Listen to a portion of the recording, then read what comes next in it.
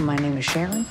I'm just a ticked-off hairdresser with a splitting headache. I'm good at plenty of things. Taking no for an answer ain't one of them.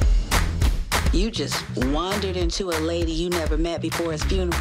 Why exactly? Something about that little girl. She's just 5 and she already needs a liver transplant. Hi, Sharon, remember me? Yes, ma'am. So she's gonna help out a few nights a week. I met this woman. She's a mess. Oh, perfect. She'll fit right in. I'm gonna put together a press kit for Michelle, get corporate donations, that kind of thing. We don't need to be running around worried about money and bills right now. I just want to be with my family. Life's about saying yes and then figuring out how. Girls, help your daddy out.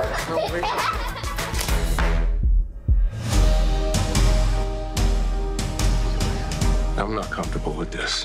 I'm her father. I'm supposed to be the one taking care of her. You're gonna have to get comfortable being uncomfortable because this ain't about you, it's about your little girl.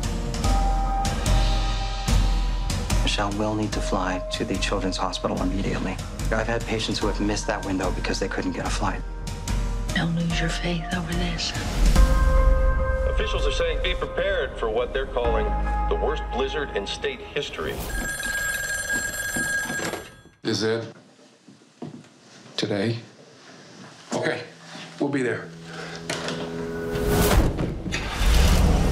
You want to go on an adventure? Yeah.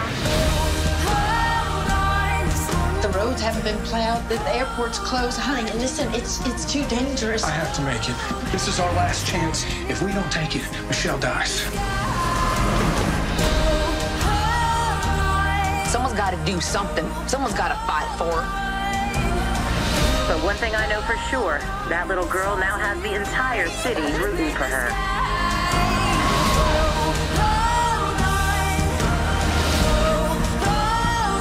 I want you to know something. You're not just worthy, Sharon. You're a miracle.